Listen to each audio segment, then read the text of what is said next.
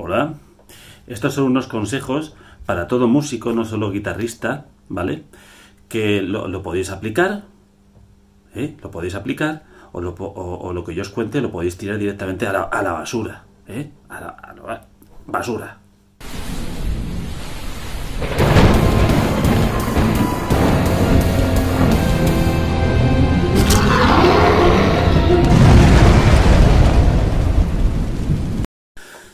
Señores y señoras, hablemos de cromatismos. Cromatismos. El señor cromatismo son una serie de notas intermedias o semitonos, pues tal que estas. Semitonos todos semitonos. Hacia un lado, hacia una dirección o hacia otra. Saber hacer un cromatismo en el momento adecuado te puede salvar de haber dado una mala nota en una improvisación o en un examen de música o en tu concierto o también en cosas cotidianas de la vida, que ahora os pondré algún ejemplo.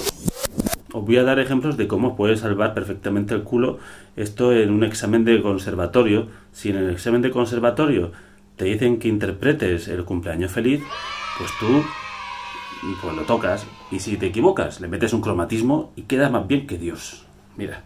Por ejemplo, cumpleaños feliz.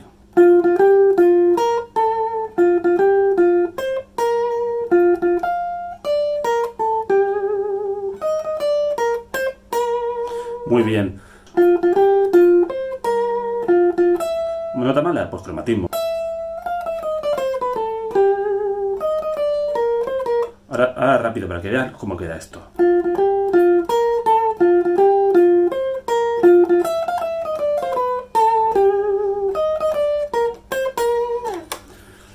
Y aprobar el examen de calle. Te ponen un puto 10 plus.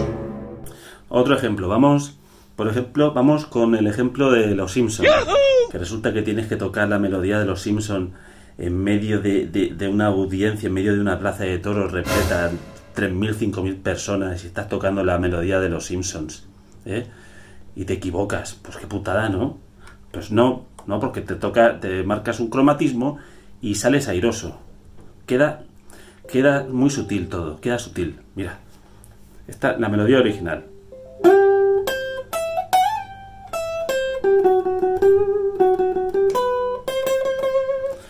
Pues ¿qué pasa si te equivocas? Uy, que te había equivocado. Pues entonces, un cromatismo. Por ejemplo, algo así, y queda bien, ya verás.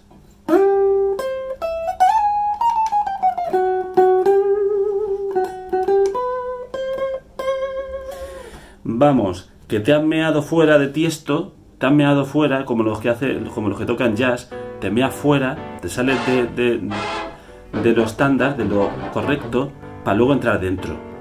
Te meas fuera con el cromatismo y te permite entrar dentro otra vez a tu melodía. No me digas. Que esto no solo sirve para músicos, sirve para cualquier cosa de tu vida diaria. Os voy a poner dos ejemplos. El cromatismo sirve para todo en la vida, también sirve para cocinar. ¿Que no sabéis, por ejemplo, qué especias echarle a las habichuelas? Pues hacéis un cromatismo. Así de fácil. No habrás quedado mal con tus invitados para cenar, así que no te preocupes, el cromatismo es la solución. Por ejemplo, te llama tu novio, te llama tu novia y os pregunta algo de lo que no tenéis ni pajolera idea de qué responder. Pues ¿qué hacer? Te marcas un cromatismo por teléfono, y todo resuelto, queda más bien que Dios. Por ejemplo, tú ya no me amas como antes, ¿verdad?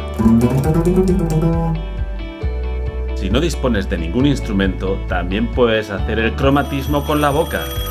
Un cromatismo oral.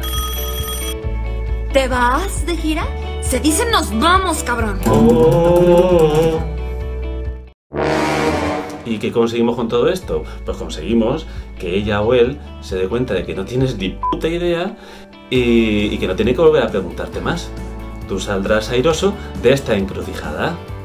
En resumen, no tengáis miedo a equivocaros nunca, porque vuestro amigo el cromatismo no os fallará jamás. Jamás os va a fallar el cromatismo. Never. Le puedes dar clic ahí arriba o ahí abajo, que no muerden.